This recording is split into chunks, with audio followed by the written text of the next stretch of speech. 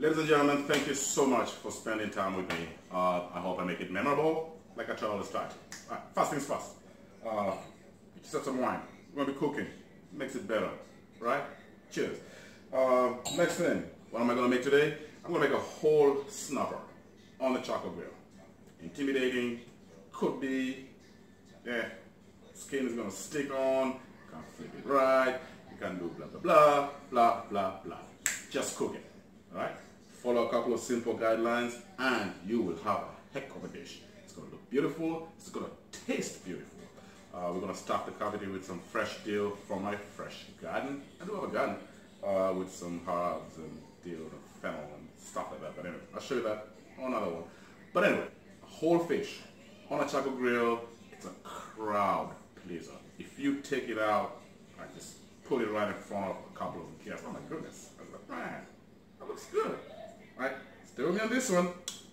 Whole fish on a charcoal grill. And some wine. Alright folks, there's my fish. Clean, clear eyes. Beautiful red gills. That's how you look at your freshness. Inside cavity. That's how you look at your freshness. This is a fresh fish. It's good. I love it. It's wild caught. Now, you want to take this guy out. Take it out. If you notice, the fins at the top have been taken off. I asked the butcher to do that.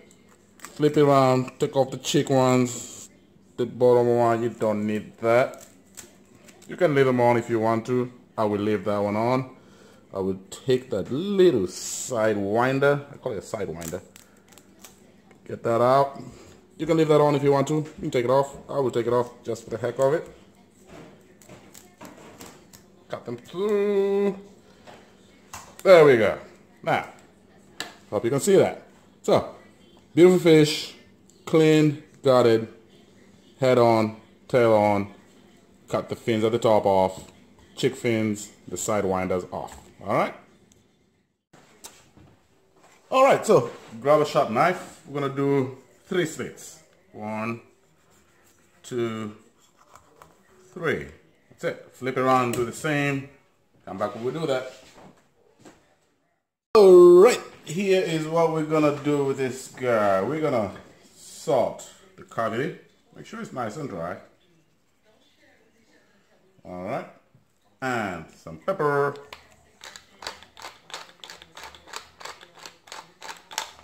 Alright, I'll clean that after. Alright, next thing, fresh dill.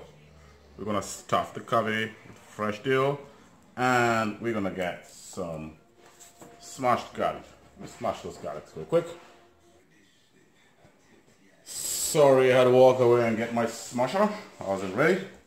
Smash those guys. Smash those guys. That's not. Just wanted to release some of the flavors. Put that guy in there. Put that guy in there. And that's it for our cavity. The top part, we're going to brush some olive oil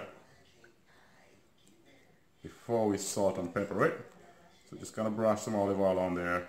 This will also help in making sure the fish doesn't stick on the grill. But here's what you need to do so the fish doesn't stick on the grill. High heat, clean grill grates. Make sure your grates are very, very, very clean. High heat, oil them. Do not disturb the fish when you put it in. Okay? So, there we go. I'm going to flip the other side, do the same thing on the other side. Alright, so my charcoal is going, it's been hot. Lay the fish on there.